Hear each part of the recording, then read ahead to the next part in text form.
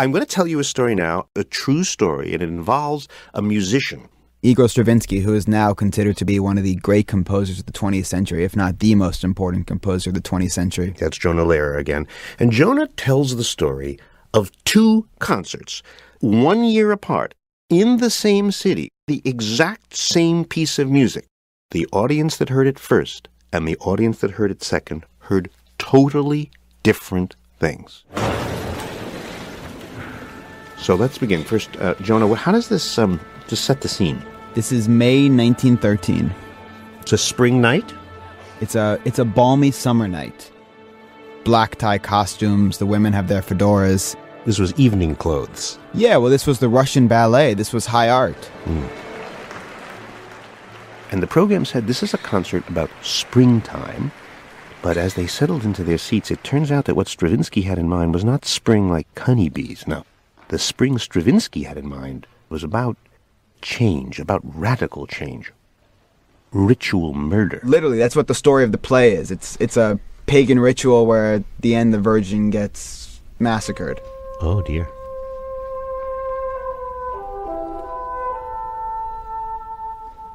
But the music itself is fascinating. The beginning is this very charming bassoon. It's a classic Lithuanian folk tune. And it does sound like the earth is warming. And that lasts for about a minute. And then we get some tutti of flutes, and it's lovely. It's getting a little more disturbing. And then about 3 minutes into it, everything changes.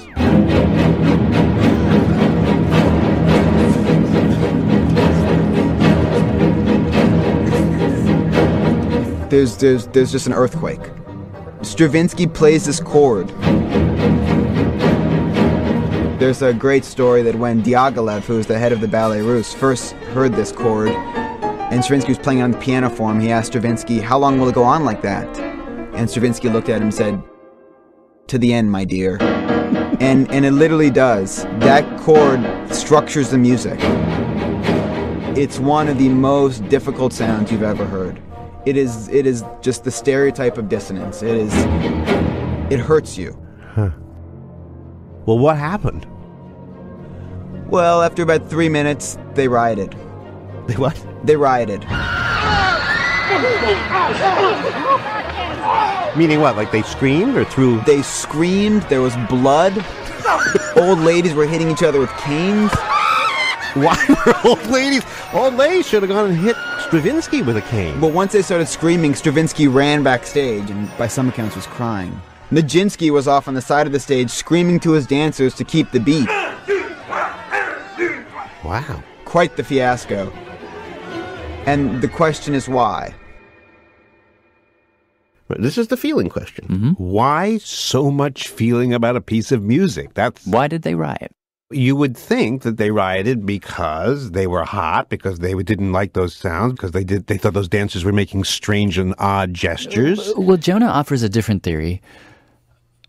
Well, let me put it this way. This riot has been talked about and written about for forever. But to the best of our knowledge, no one has ever tried to explain what happened that night through the lens of brain chemistry. Brain chemistry? Yeah, what music can do to a brain. You know, if you try to imagine yourself where all you've heard is Wagner and the great romanticism of 19th century music. And then all of a sudden you get this. I mean, these are noises you've never heard before. Are beginning to figure out what happens in our brain when we hear noises we've never heard before, especially dissonant noises. We find that musical chords that are typically judged to be dissonant, elicit these wild fluctuations in brain activity. This is Jan Fishman. He is a neuroscientist, and he studies those wild fluctuations in the brain on an area of the brain called the auditory cortex. Let's zoom into the auditory cortex for a moment, because this is basically hearing central. And when you're listening to music, There are all kinds of neurons doing all kinds of things. One gang in particular that Jan is interested in. That's right. A gang that he suspects gets very agitated when it hears sounds like these.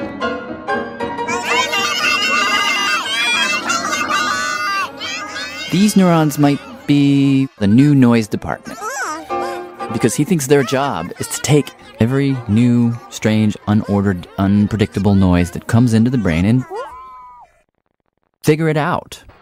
Find the pattern. There are groups of neurons whose sole job it is, This is how Jonah puts it, to turn that dissonant note, dissect it, take it apart, and try to understand it. We are pattern-searching animals. and this is how Jan Fishman puts it. And so at the level of the auditory cortex, the brain has this daunting task of having to be able to disentangle this complex mixture of sounds. Most of the time, those neurons in the auditory cortex succeed in finding the pattern. Okay, we really almost got it, but I think I can do it. I think it's going up, I'm not sure. But every so often, No, where's the pattern? and maybe this was the case that night, they fail.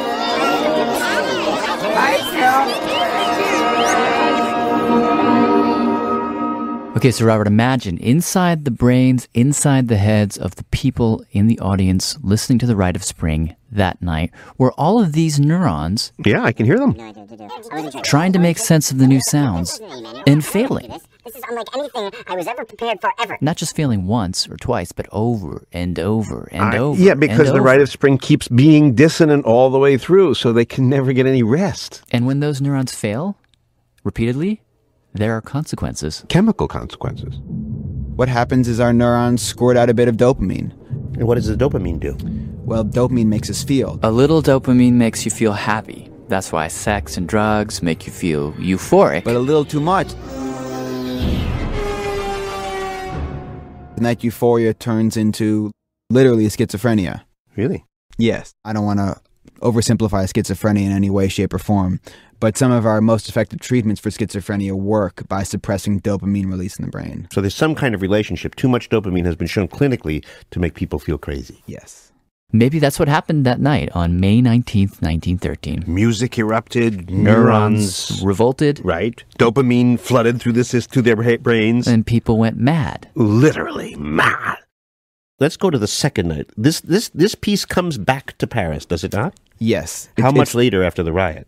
It's from May to March. Oh, so it's almost a year later. Yes. And this time it doesn't come with the ballet. This time it's just being performed as a work of music. So does anyone buy tickets? Oh yeah, it's going to sell out. It caused a few nights of violent riots. Can you set up the situation now? The audience, is it a different audience? I actually don't know if the audience is different. But we can at least say that the audience is coming to it with a different set of information. Exactly. They've been warned. So for the first time, they can actually sit back and really try to pay attention to the notes. By being willing to listen, they could hear the orders and patterns that Stravinsky had hidden in this work. They were able to hear the music and find the orders hidden underneath this noise.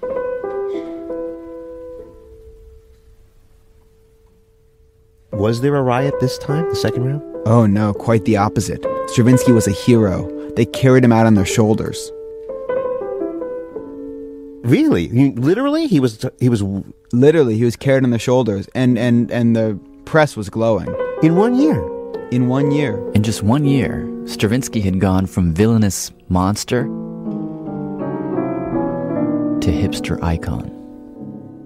To the extent that police had to escort him from the concert hall to keep him safe from adoring fans. And that was just the beginning. The third story, if you wanted to tell a third story, would be it became children's music. It became Disney music in 1940. 27 years after Stravinsky had caused a violent, bloody riot, he was negotiating with Mickey Mouse over the rights to use his music in Fantasia. Which Fantasia? Is it starring a hippopotamus in a little tutu? No, Is that the one? Is it the mushrooms, Jonah? Yeah, I think it's the mushrooms, The isn't it? mushrooms. So how does this happen? How do you go so quickly from being the most outrageous thing that literally maddens people to a triumph to kids' music? Yes, I mean, the Rite of Spring is perfect evidence of the brain's astonishing plasticity. See, this is the really cool part of it for me. Mm-hmm. If you remember just one bit of science from this whole thing, remember this. Those neurons we met earlier? I think that's right. The one with the little voices? I like Yes. them, yes. I do not know how to speak. It turns out those neurons learn, Oh, I see. and they learn fast I'm so smart. because they're actually part of a larger network of brain cells with a very technical name. Called the corticofugal network. And what this network does is it's always sort of monitoring, listening to the sounds that are coming into the brain and tuning those neurons to better hear those sounds. Like trying to get the station on the radio, just getting it just right.